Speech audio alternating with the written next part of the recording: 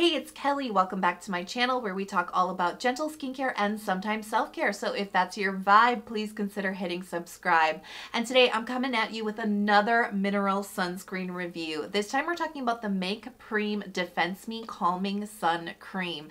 Now, I actually recently covered this in an episode of This or That, so you may want to check it out, but I really felt like this, sun cream deserved its own video review, especially because this is actually a renewed version of a product that I reviewed all the way back in 2019. This is the renewed version of the Defense Me Blu-ray Sun Cream, which I gave a pretty favorable review back in the day. So I want to talk about this renewed version and let you know all my thoughts and if I think it's worth it or not. So give the video a big thumbs up and let's jump right in. So let's jump into the ingredients list, and this is an interesting mineral sunscreen in that it's only using zinc oxide to give the SPF protection. Now this is claiming an SPF of 50 and a PA of +4, and it has been verified. The test results have been released, and the average sunscreen that they found is about SPF 50.3 with the average PFA coming in around 17. Only using zinc as a filter seems a-okay to me. I mean, this is a very stable and broad spectrum filter that covers UVB, UVA1 and 2. So for that to be doing all the heavy lifting in this sunscreen, I don't think you have anything to worry about with it not containing titanium dioxide. And I'm actually seeing a trend towards a lot of like zinc only sunscreens. Not sure what that's about, but like I said, this filter definitely checks out. You'll also notice that the ingredients list does not contain any drying forms of alcohol, artificial fragrance, or essential oils. Now this is a bit of a departure from the old Blu-ray sun cream, which did contain essential oils in it. But I do need to point out there are some fruit extracts here on the ingredients list. Generally not a red flag for most people, and it certainly isn't a red flag for me. But I do have to point out that this cream actually does have a scent to it. It is not completely scentless. There is like a pleasant, maybe even you could call it like a slight fruity smell to it. It is very, very faint. You really got to get your nose up in there. You know, when you get it on the back of your hand, you really got to smell it. It doesn't linger. It's not heavy. And after you apply it, you're not going to smell it at all. However, I do suspect that these fruit extracts are imparting a very, very light, minimal masking fragrance. Because as you know, extracts can in and of themselves contain some of their own natural fragrance. And so there is a little bit of that happening here. In terms of texture, I would call this a medium weight sunscreen. It definitely has a little bit more like heft and presence on the skin, but I would not call it heavy. I would not go that far at all. But this definitely is a little bit more on the medium side. And there is a bit of moisture here too. As you work it into your skin, you're gonna notice a bit of emolliency. It's not greasy. I wouldn't call it greasy, but it definitely does have some moisture. So this is something big to note. If you're not looking for moisture and emolliency in a sunscreen, this may not be for you. But it does actually have a nice creamy spread on the skin. I think that this absorbs into the skin pretty nicely, but with most mineral sunscreens, I do find that you do need to kind of work it into your skin just a little bit more. I think a lot of that has to do with the white cast, and because the white cast on the sunscreen is a lot more noticeable, you may find yourself working this into your skin just a little bit longer than maybe other sunscreens that you're used to.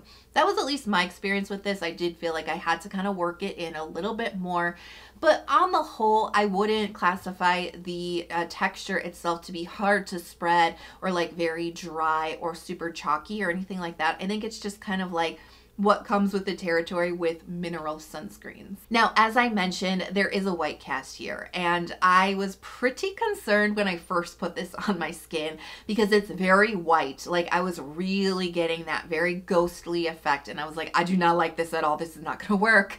But when I stepped back, after I really worked it into my skin and I stepped back and I let it dry and give it the absorb time, I noticed that white cast significantly did fade. It did kind of calm down. It was still noticeable. Like, I'm not gonna lie, it was still noticeable, but it was just like so much more workable and doable than when I first applied it. So there is a little bit of like an adjustment period with this sunscreen, it seems like. So don't be too horrified at first. It does seem to kind of settle into the skin. All that being said, obviously, if you're more blessed with melanin than I am, it is going to start to become a bigger issue, right? The white cast here, it's not ignorable. It is obvious, it is noticeable, and it is going to build upon itself and be a little bit more noticeable with, you know, more melanin on the skin. Obviously. Something else I have to talk about when it comes to white cast is because it's a little bit more creamy and a little bit more medium in its thickness, I do find this is the type of mineral sunscreen that can build up around darker hair. My big issue is my eyebrows. Whenever I wear this sunscreen, it's always like really just kind of like hanging out around my eyebrows. The kind of like white cast around the dark hair does seem to be a little bit more obvious.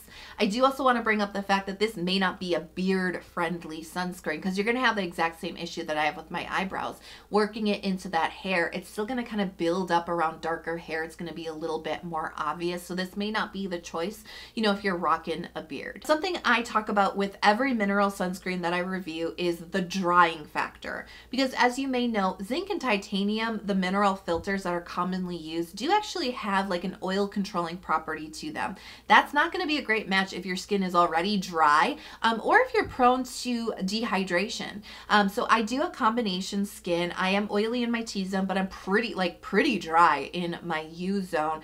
And I'm also prone to dehydration. So it's like the perfect combination here for mineral sunscreen to kind of not always be a match with my skin and to kind of make it feel dry and tight at the end of the day when I wash it off. Now, if you've never experienced what I just said, like if you've never felt like your skin is dry after wearing mineral sunscreen, you can feel confident and kind of like ignoring what I'm about to say about this sunscreen because I don't think it's going to apply to you. However, if you have had those issues in the past, perk up your ears because this does apply to you. This is not an experience that everybody has, but some people do. I would say the drying factor on this is not bad. Okay, it's obviously there. And if I had to put it on a scale of like, this is so bad I can't tolerate it, I have to wash it off my face immediately. It's doable. Like, I just have to put a little extra moisturizer on at the end of the night and then I'm fine. If that's the scale, this sunscreen from Prem is like here. Like, it's not quite in the middle. It's like a little bit more towards that, I can deal with it kind of scale. This is just my experience, but it does have a little bit of that drying factor to it. Even with the extra emolliency and moisture to this sunscreen, I do still, you know, experience that. But it's not going to be the case for everyone.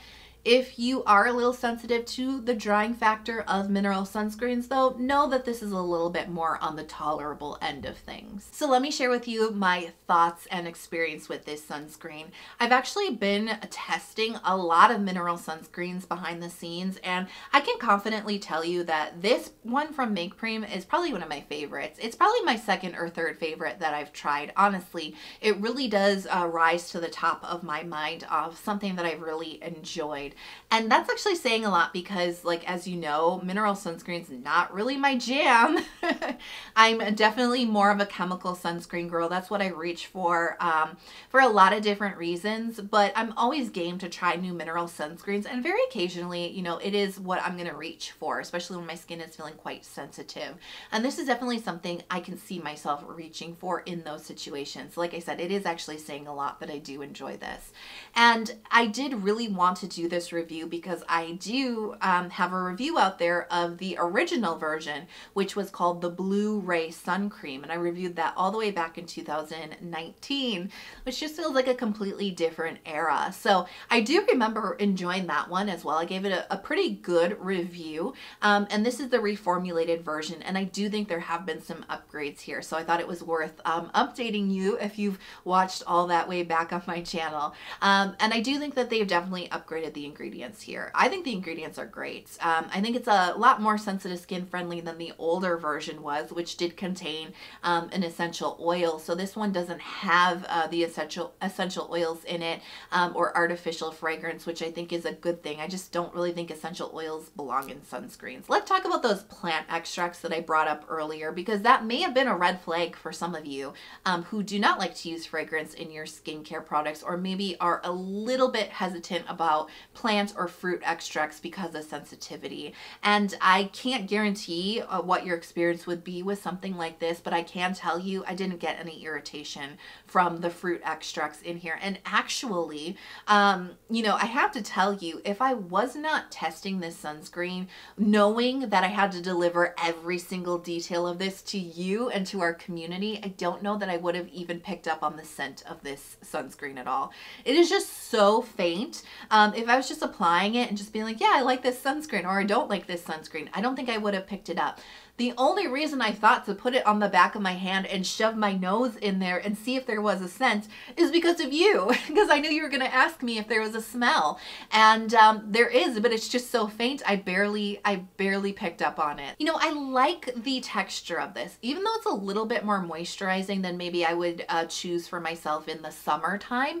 This is something I would gravitate towards the rest of the year because it can be quite cold where I live unless it's summertime. So maybe a little bit too moisturizing for me in the summer with combination skin, but the rest of the year, I think this is just the right amount of moisture that my skin really appreciates. And even though it is, like I said, a medium weight feel on the skin, it does not feel so heavy that like my skin feels suffocated. I actually recently tested a mineral sunscreen that I had described as like, it was so heavy sitting on top of my skin that my skin felt like it was getting hot underneath. You know what I mean? Like, I know skin doesn't like really technically breathe, but like when you put such a heavy layer on your skin, it's almost like you're overheating underneath it. Ugh, that's like no good. That is like a no go, right? This sunscreen from Make Frame, even though it's moisturizing and medium weight, it does not have that feeling of occlusivity and like just suffocating your skin. It doesn't sit on top of your skin like that. I think it just has a really pleasant, nice, moisturized feel, but still breathable and airy on the skin. And I think that that is so important when it comes to actually wanting to wear a sunscreen. This is something that I would actually still want to wear. I do have to point out like a downfall in the texture though, and that is actually the fact that it kind of made me a little bit greasy looking in the middle of the afternoon. And I was doing some side-by-side comparisons with this and other sunscreens, so I know for a fact this sunscreen did actually make me look more greasy. I wasn't just greasy that day, you know what I mean? So I was looking quite a bit shinier on the one side of my face, and I was like, that's going to be a deal breaker for some people, right? It was okay for me. I like a little bit of dew, but I have to point it out because it can get a little gross, right? You know what I mean? So this was not a like nice dewy glass skin look. This was pretty greasy. And you may want to powder down on this sunscreen, or when you reapply, let it dry and then powder down on that just to kind of help cut down on some of the shiny look that you're going to get. So overall, I do enjoy this sunscreen. I think it's pretty good, but I don't think it's perfect. Let me break it down for you. The cons here. I think that definitely the fact that it might make you look shiny or greasy in the middle afternoon could be a deal breaker for some of us, right? The Whitecast could be a deal breaker for some of us. For me, again, just speaking from my personal experience, I'm kind of like borderline, like I'm fine with it. Like, is it perfect? No, but I'm fine with it. If you are more blessed with melanin, you may not want to mess with this one. I'm going to be very bluntly honest about that with the Whitecast. And like I said, if this is something that, you know, with darker hair, maybe a beard, you don't want to mess around with it kind of clumping there. Again, this is not the one for you. I think those are probably the biggest drawbacks with this sunscreen, but there's some great pros here too. The fact that it's moisturizing but not heavy on the skin is huge. I think it has a pretty nice texture. It does take a little bit more elbow grease, but overall it's not dry, it's not chalky, and it's not hard to spread on the skin. And I think the ingredients list is pretty nice too. You know, fruit extracts aside, I do think that they have done a really nice reformulation and a nice upgrade on this from the original Blu-ray cream. So with all of that in mind, I'm going to give this a rating of 7.5 out of 10. And this is really going to be recommended for people with like combination skin, maybe up to dry skin sunscreen because of the moisturization factor. I think if you have oily skin, this may not be the one for you, but I do have a recommendation for you, and that's going to be the Isntree Hyaluronic Acid Natural Sun Cream, which I did a review for right up here, and I also did a this or that between these two. So I'll link both of the videos in the description box below. So are you team mineral or chemical sunscreen? Let me know in the comment box below. I can jump back and forth between the two, but I will say I'm a little bit more on the chemical side of things. If you enjoyed this video and it helped you out, please do consider hitting subscribe if you have not already. I release a lot of new skincare content just like this video, so you may consider turning on notifications too, so you're never out of the loop when the new videos drop. I hope you are healthy, happy, and safe, and I can't wait to see you in the next video. Bye.